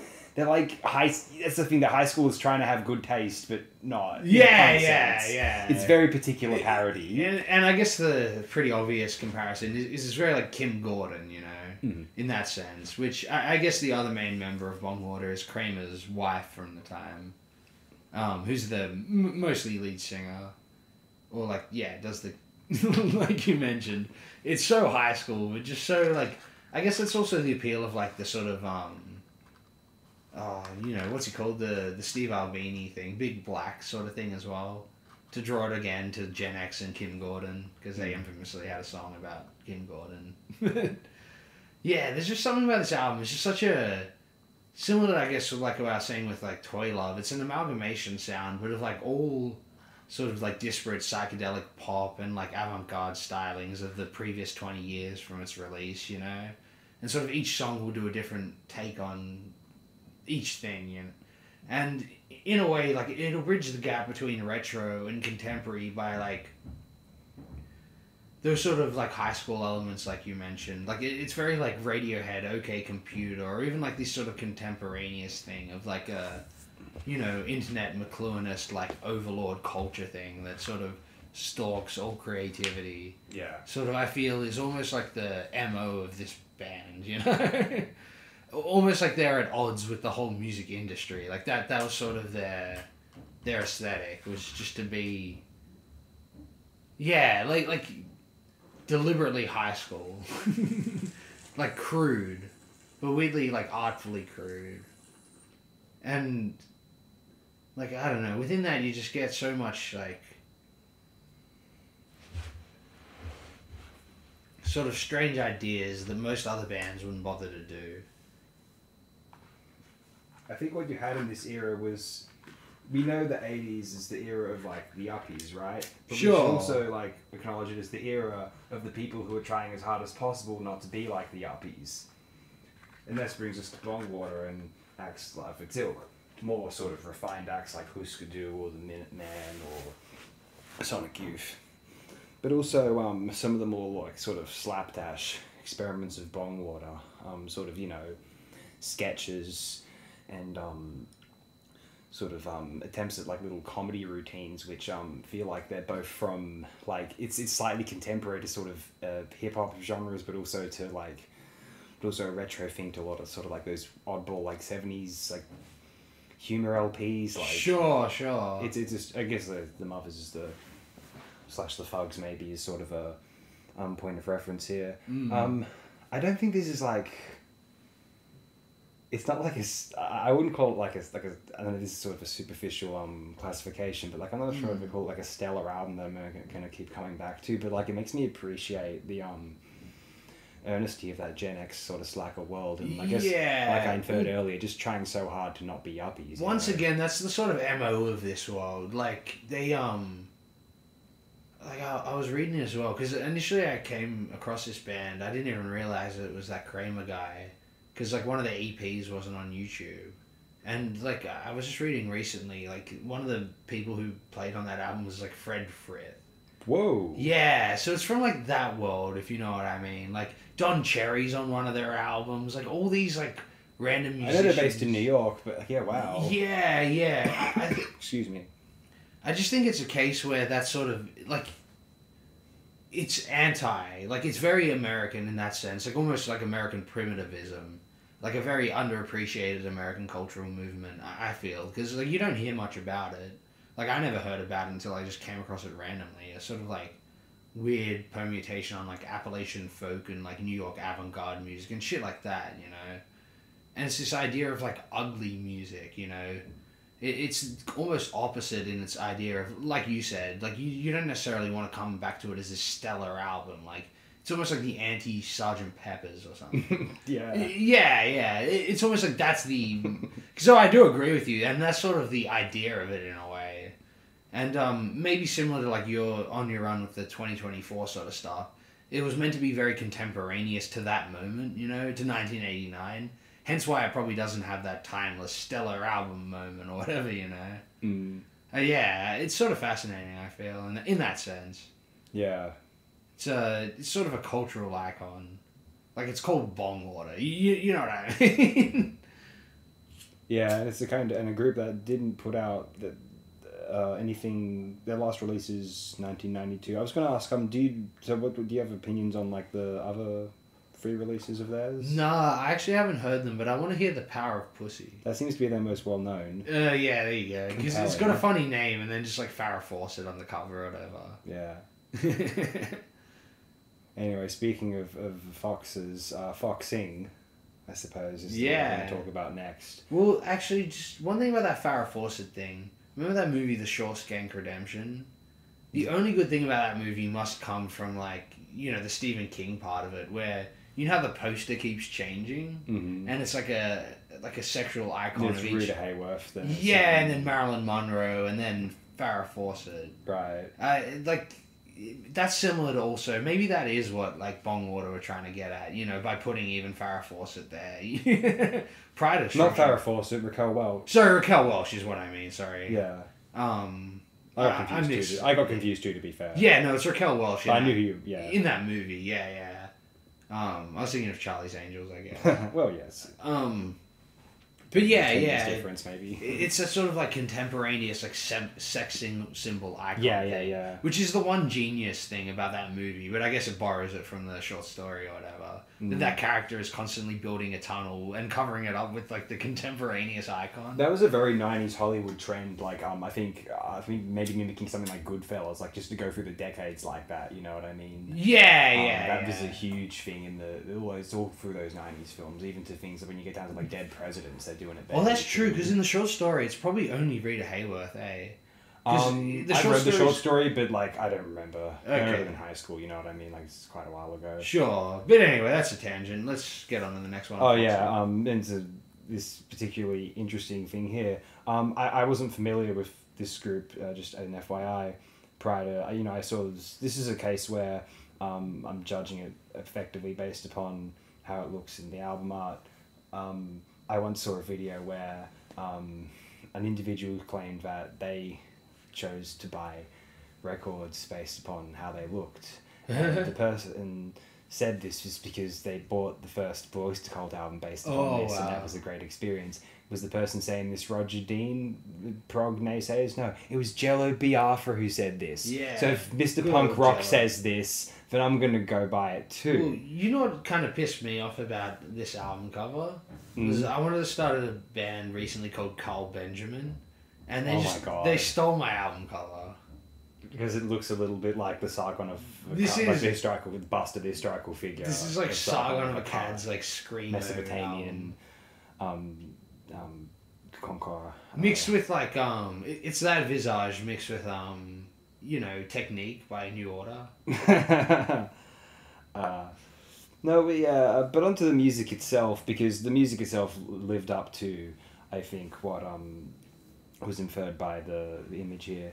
Because what we had here was sort of styles which are somewhat familiar to those of us who heard some more, I guess, alt or emo styles, like more like genuinely alternative, not like corporate necessarily styles. Yeah, not like Panic at the Disco. Yeah. But by the 2010s, like you mentioned, like La Dispute earlier, not while we were recording, and it's like they were by the 2010s and the indie labels and things like that sort of to procure a bit of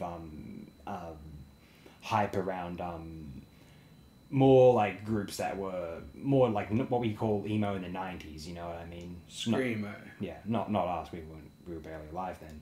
But and so the sound now is but the thing is, like, when they were I always felt like when they were pushing that sound in the 2000s and even in the 2010s, it always seems like sort of hollow and like sort of like, I don't know, like you have to be in sort of a place of like a pretty decent wear off to be sort of moaning about some of this stuff sometimes in the first place. But like, given the circumstances, that I can't help but feel that when this music is being sort of quote revived unquote now, it's not out of yearning for an era. It's out of like actual desperation and sort of like psychological need for release.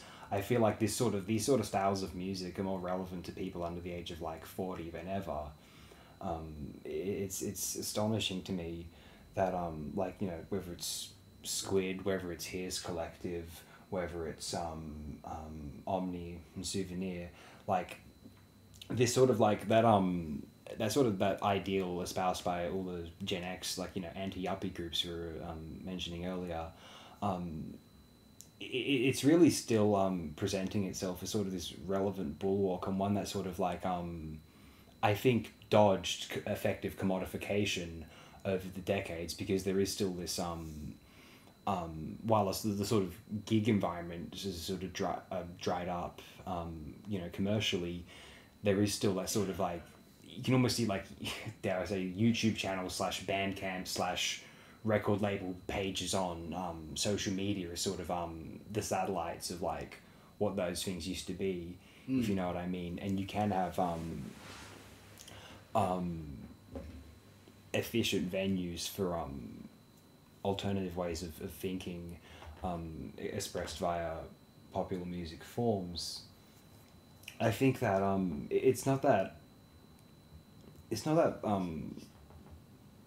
like say the post-rock reviving post-rock or slowcore styles acts like Audrey, or even like we find like bands from Brazil and Spain are employing these sort of styles now. And it's not because they're yearning after some sort of Red House Painters era, because that's like barely like an aestheticized era in time. It's more like that is like sort of that's the id being sort of distilled onto through the microphone. I think it's not that we're looking for yearning for the 80s and 90s. It's that it's like nothing. It's like the corporate world and sort of the establishment has like brought nothing along since then for people of that age bracket to really sort of feel like releasing escape with. And so, yeah, that's essentially where I'm going to start with Foxing. You continue, please. Yeah, well, no, I suppose that's true. Though, like, this just seems in continuity with the thing that started around that time. Like, this band's first album was from 2013. So I assume they, like, formed a few years before that. Where are they from? They're from St. Louis, Missouri. Okay. So, yeah, they're like a Midwest band as well. Though, the thing I was most surprised about this album, because it starts off pretty, like, emo violence-y and, like, screamo. But then by, like, the third or fourth song, it like, turns into, like, almost similar to, like, the Vampire Weekend thing. Like, an indie, like, chamber poppy sort of indie rock thing. Like, very soft and sometimes, like, falsetto vocals and stuff like that.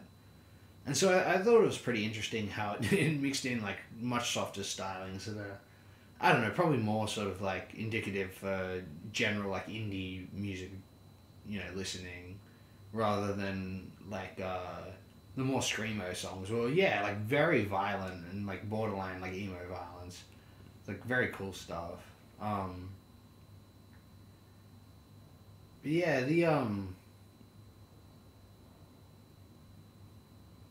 yeah, I don't know, maybe... Because the album kind of opens up that way and then becomes like a sprawling, like, indie rock thing, then leans back into the emo violence, then before ending, like, a bit softer again. That seems like hyper-conscious. This sort of seems like a... Which I guess is sort of a case of, like, a band from... whose first album was from 2013 and didn't break up like most of the bands from that era. Sort of, like... maturing in the sense of like having a more sort of like conceptual structure to an album, you know, because that seemed like a very hyper-conscious thing. I found that probably the most interesting thing sort of about the album is it just seemed like it wanted it to be a sort of like a listening experience piece kind of consciously, which is maybe why it's sort of like seems to have like a cult sort of following that typically like contemporary screamo bands don't really have anymore, you know. It's sort of gone beyond that in a way, which is interesting. Yeah. Though I did kind of prefer it when it was more like punk, like hardcore, you know. To its like it's sort of prog pop meanderings got a bit Coldplay sometimes. Yeah. But other than that, like maybe if they just honed it in a bit more, but that's very superficial. As an entire piece, it is fairly concise. That's probably the one thing I'd just be like, I wish wasn't there. But that's my one minor criticism, I suppose. But to be honest, I think that's actually a fair criticism because I think it's an inevitable pitfall. I think because an album like this, I feel like, and I think this and other bands I was comparing it to, similar sort of actually I've brought up of this ilk on Mandala, it's like, it's less that I feel like they're, because it's all well and good, I guess, to sort of mimic what are now retro styles, but when they're just going full sort of, expression and just putting the, just sort of this guttural wail out there, like you do kind of fall into that sort of over-emotional, you know, trap, sort of, you know, sort of it becoming a bit melodramatic, let's say. Sure. And like, falling into the cliches. Oh, the most melodramatic band in history has got to be Light Dispute. Yeah, there you go. It's got to be. Maybe Touche Amore.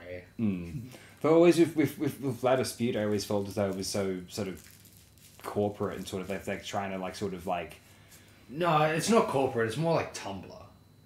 Well, I guess the scene is what I'm like, trying to say. Like, yeah, it's trying to aspire after a certain like look, whereas like this feels more like people in pain, and I feel like that's what's really tragically distinguished a lot of the bands. And you know, I've been praising groups of certain styles, which you know, categories of which bands that were popular of such brands, I wouldn't have found compelling or interesting in their earlier 2010s forms, let's say. But now, whether it's the quality of the musicianship, the amassing of creative influences from the past, but something, or just the economic terrors of the worlds we live in today, I feel like it's just the ferocity and emotion that I hear in these bands feels like the most. It just feels like a whole coalition of people under a certain age are sort of trying to,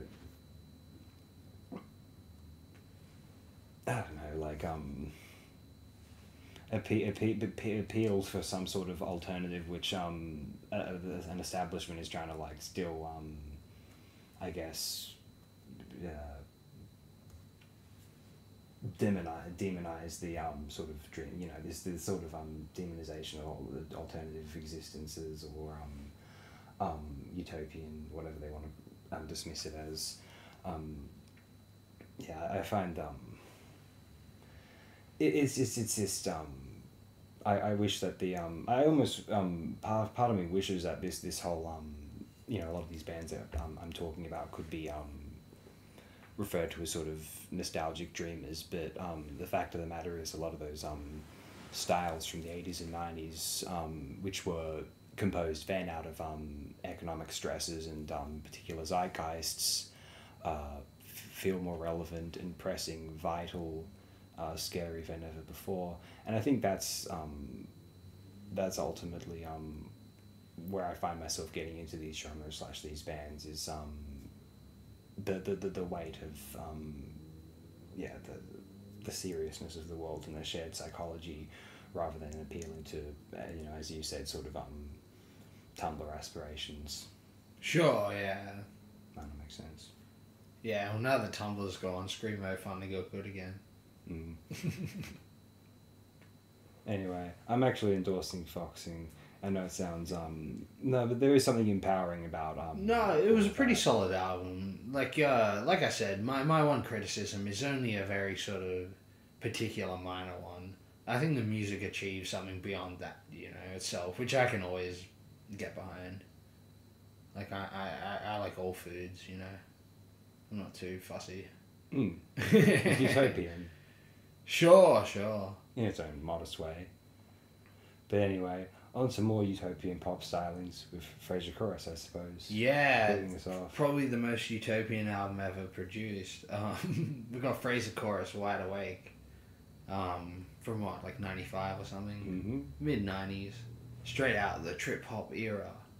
We have Britpop, but some people were like, fuck that shit. And I guess in the case of Fraser Chorus, they were like a sophisti synth-pop band prior. Whereas I guess this was probably like conceptualized as a solo project as well, but just got like labeled as Fraser Chorus.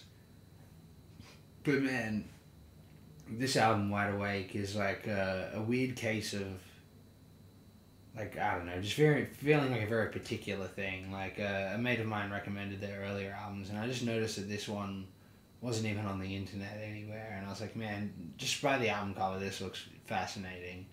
And I happened to just like listen to the album after uploading it like at 3 a.m, and I was just like, the opening track was so good, I'm like, damn, I gotta play this again. Like, it just felt like it was about what I was, like, where I was like, you know. So some people call it John Peel playing. Yeah, it was sort of a John Peel moment, and like I felt like temporarily I was in the place that this song existed, you know. It was such a particular thing, and yeah, it might be one of the best tracks of the 90s, the title track. But then even beyond that, like I just kept listening to the album, and I'm like, man, this whole thing's kind of genius, because it was just like, once again, in the vein of this like verbose like pop songwriting of like English, you know, the sort of David Bowie, Syd Barrett tradition, or like various people, you know, just laying, Morrissey for example, laying all these like, you know, poetic prose out into pop songs somehow, and it was doing it over just like steady like 90s down tempo like productions, and then like the occasional like little sort of like jangle song, like the third track, Bye Bye Little Bird. That's just sort of like it probably reminds me most of all things like the Icicle Works or something. Wow. Yeah, so like an 80s new wavy jangle band, like on this like down-tempo 90s album. So this album has a lot of flavor to it. It's not just like the one sound all the way throughout. It's got like this very concise production. and like yeah, it's in a way like. I think I read somewhere someone had like a review of this album or something, and they said that like the which is very true. We even covered it when we talked about Ray. You know, the sound of their first two albums is very particular to the era, whereas like this one just has a sort of you know how in some ways like that trip hop sound hasn't really gone out of fashion. So it doesn't sound dated even now. Like people still love Portishead and shit like that. You know. Well, we were championing the virtues of 90s EDM. Yeah, earlier. Yeah. It's sort of still like you were saying earlier there. Like it's still very sort of neurologically cutting edge in a way. Like our brains are still yet to wrap our heads around it, and so like. This album's also, it's like probably one of the most underrated cases of one of those I've ever just happened to come across through like recommendation, like and I was just going through maybe like a chart of, or like the order release of like, you know, down tempo albums or something like that, and I was like, Fraser Chorus, oh I heard some of their songs before because of a recommendation, and then I was like, wow, this album's just like completely unknown, and it's so unknown that since then I've changed the Wikipedia page like a month ago to say the opening sentence is that Wide Awake is the greatest album ever made and the third and final Fraser Chorus album. And no moderator on Wikipedia has changed it since. Oh. It's probably one of the like the longest streaks I've ever had on like a joke edit on Wikipedia. Wow. And because no one else is paying attention to this album, it's still on there. Like if you're listening to this, go on the Wikipedia page of this album. It'll say it's the greatest album ever. Yeah, and it is. In a way. The second last track might be the one weak point. But even then, it's sort of fun in a prog kitsch sort of way. But yeah, what do you reckon? Oh no, it's brilliant. I would sooner say Ray is the highlight of the three. But this is extremely... Oh, this is as close to it though. Like the thing is, like, Wide Awake. The individual song Wide Awake is their finest composition. Sure, for sure. That's such a good song. And Driving, man, I love that song. That should be like a government PSA. Hey, but and I love all the trip hop stylings in general. It's amazing how he adapted so fluidly to that world, but. Yeah, I guess it's sort of telling that it's a mini album. I mean, I know there's a extended version of this which I'm less familiar with. And I haven't heard the full album, the American release. Yeah. Yeah, because like I mean, all the sonics are great on here, but I feel like on first listen, I feel like a couple of the tracks like they mimic a couple. I feel like a couple of structures are mimicked on some of these songs, and they're all very. It's a very pleasing and captivating experience all the way through, and it's you know, so polished as to be you know, likable at every space, and everywhere you look is something to appreciate. But as far as like but if I'm looking at it like very critically, I do wonder if a couple of the tracks mirror each other too closely. But in any respect, I think the slightly sad thing about Fraser Chorus in terms of their commercial aspirations is, you know, they were a very sophisticated sort of classy breed of that sort of dreamy, slightly new age pop for the late 80s, and I think by 91 I think the world was sort of moving on, and even the UK was moving on from that sort of sound, and so they were never really able to find a mass audience. Yeah. And I guess just being... Which is strange, because this album probably has their most contemporaneous sound to the time it was released. Yeah, but sadly, I guess Fraser Chorus not being sort of a name that had ever really caught on, and if anyone was aware of Fraser Chorus, it might have been in a negative respect. And The Office wasn't a thing, yeah. Well, yeah, it's worth mentioning that Tim Freeman is the older brother who's the songwriter of and brainchild of Fraser Chorus, and technically this is more of a solo album for Tim Freeman than it is Fraser Chorus, right? Yeah. So I've read. Tim Freeman is the older brother of Martin Freeman, who we know first as Tim Canterbury from The Office. Bilbo Baggins a bit later, of course. But yeah, no, so it's one of these things where I think in the very, like, you know, pre-internet sort of, you know, word of mouth, you know, record CD shop culture, like just no one was gonna buy Frasier Chorus Wide Awake. Yeah. Sadly. Oh, don't get me wrong. I'm being hyperbolic when I say it's the greatest album ever, but I'm being hyperbolic in almost a sarcastic sense, because in a way, like, nothing's the best album ever. Yeah. And like you said, a mini album that's about 29 minutes isn't going to fit some sort of, like, structure of what's the greatest album ever. It's a very sort of just like, yeah, hyperbolic. But I think it's important that but the reason you said it was the greatest album ever, I think it is poignant because it may as well be. You know yeah, what I mean? that's sort of what I'm trying to say. Yeah, like it for what it's doing, for how it's making one feel at that point, and you're thinking, isn't this what the greatest album of all time should be doing? Yeah, yeah. What isn't this the criteria that ought to be being met? And it's the kind of thing where Wide Awake, you know, when I first heard that song, I thought this was some hit song that I hadn't heard in years. You know what I mean? Like sure. It's one of the most immediate songs anyone will ever hear. Yeah, and like I said, I had to play it twice. And I feel like I think that that quality is generally reverberates throughout the rest of the sessions effectively. Sure. On for then distilled as this little mini album here, and so I think which is to say, I think the rest of the album will have a similar effect to that opening song on casual audiences. You know what I mean? And you know, especially like social context as well. That song "Driving." Like, is there not a better chorus in, like it's almost like what Bernard Sumner wished he could have written on, say, something like Republic, or something like that. A chorus where the lyric is, like, forget about arriving, just keep driving. Like, that's genius. I don't know. I'm a weird, like, sort of cock for Tim Freeman. Okay. He's a genius, I think. Yeah. Somehow this was, like, sort of dorky John Lydon.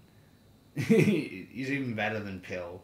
I love Pill. Yeah, well, there's that great lyric in on the second track of Ray. What is it? And it's what was that?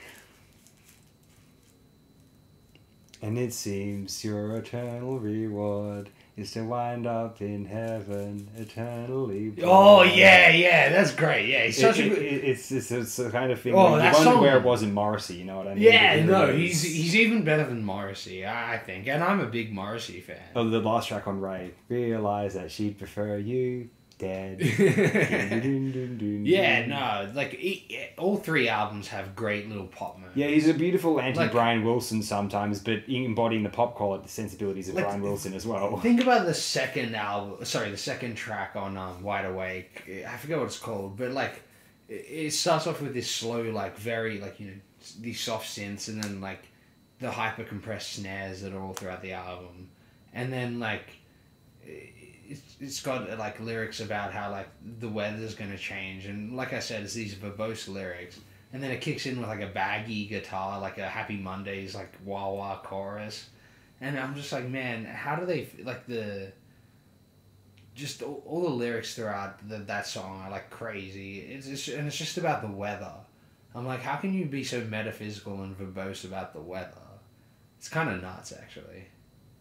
No, they found a way. Yeah. It's the sort of thing that, yeah, like Morrissey would do, but not even to the same degree. Tim Freeman's like the underrated Morrissey. Yeah, I mean, tragically underrated in their time, but I guess very ripe for rediscovery in the now. If the past, you know, if the 90s were, you know, sort of too ignorant and sort of in a different place to be enjoying Frasier Chorus, maybe the place where they're meant to brighten up is the present. Yeah. Frasier Chorus is a gift for the 2020s rather than their time. Like, even I was listening to the opening track today while I was just like, you know, in transit with my mate who was the Vampire Weekend fan. Mm-hmm. And I was like, man, this album's so good. And he's just like, man, you and I might be the only Frasier Chorus fans in the world. And I was like, nah, it's growing, I swear. It will grow. Yeah, well, at least if we know that if worse comes to worse, Tim Freeman has a younger brother of some Peter Jackson residuals. But you know. Yeah, man, he should start a record label that like re-releases his stuff and just pushes it in England. Yeah, I'm sure Martin Freeman has the money between between Office residuals, Peter Jackson residuals, and Sherlock residuals. I'm sure he's Fargo residuals. He did a lot of stuff. He's in Fargo. Remember that first season of Fargo? Oh, I thought you meant the yeah. He's like one of the him and Billy Bob Thornton are in that, right? Yeah. Yeah, sorry, I thought you meant the movie, the Coen Brothers. No, that was way back when. Yeah. I was like he couldn't have been in that. Well, yeah, that's. Now, remember the British guy who was in like the new Twin Peaks season? Oh, sure. He had like some weird glove that these like metaphysical creatures gave to him and said, to defeat Bob. You must move. Yeah, to defeat Bob. They were like, Yeah. you must move to My destiny. Your destiny is to move to Twin Peaks. I only bring that up because it reminds me of Martin Freeman a bit, but it's also sort of how I think about music. Is like that character in New Peaks is like these sort of metaphysical creatures just give you a glove and they're like, you've got to go here and like find this thing or complete this objective, you know. It's sort of the best of music in like most of the picks of this show are sort of encapsulate that idea, right? Yeah, as they when they would ask the great Scottish American analytic philosopher Alasdair MacIntyre, when they would ask him what drew him to Catholic Thomism later in his life, he would say he said, a philosophic tradition finds you. Yeah, that's an interesting way to look at it. I can't agree more. Yeah, which is sort of the best of music like this. Like even like the retro stylings are the ones I chose, or the contemporaneous releases of yours. You know, they all sort of fit that same paradigm. It's a sort of serendipity or something, you know. And while we're feeling good about the 2020s, because something has to make us feel good about the 2020s, I suppose we'll end it here on a good note. Thanks, everyone. Yeah.